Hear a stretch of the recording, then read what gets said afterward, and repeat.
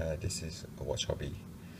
Today I'll be doing a very short review on the wearing experience of this Omega Seamaster Bullhead. This is a limited edition I got a few years ago,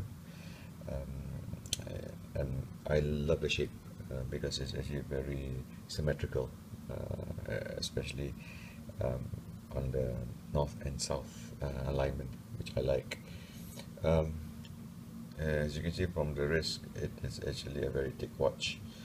Here's a deployant glass, a simple deployant glass. You can see here. The leather strap itself, it's also unique. As you can see on the bottom part of the strap, there is a hole cut out.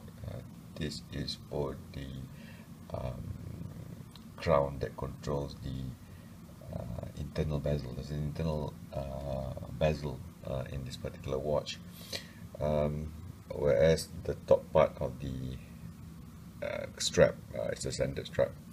So if you do want to replace straps, I don't think there will be a problem. As you can see, if you wear it here like this, without having the hole cut out for that particular crown, you can still use it. But if you want to lay it flat on the table, it will start to crumple up, especially on that part. So you do need to have it sliced off, especially near the crown. Now, the wearing experience. It is light. Well, I shouldn't say light, but relatively for the size, it is rather wearable in terms of the weight. But due to the fact that, as you can see, the strap is actually quite thin,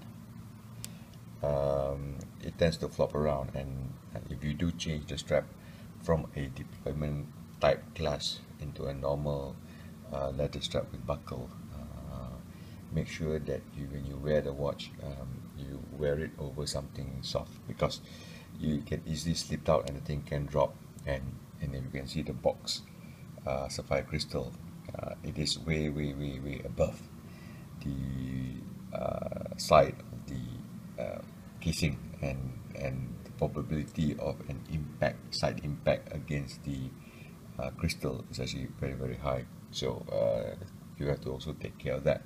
Otherwise, it looks really sophisticated and cool, and I do have a lot of instances whereby people will suddenly ask me, hey, what do you have on your wrist?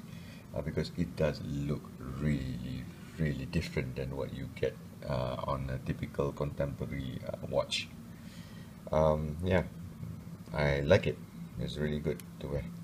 Anyway, that's it for today. Do follow me, and you will get a notification of new videos that I've put up. Thank you so much.